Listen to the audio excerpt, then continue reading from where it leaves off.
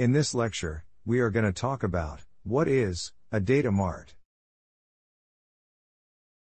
A data mart is a subset of a data warehouse focused on a particular line of business, department, or subject area.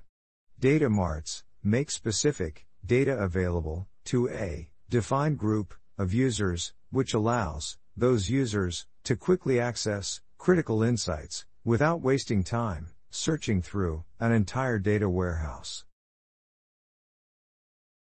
For example, many companies may have a data mart that aligns with a specific department in the business, such as finance, sales, or marketing.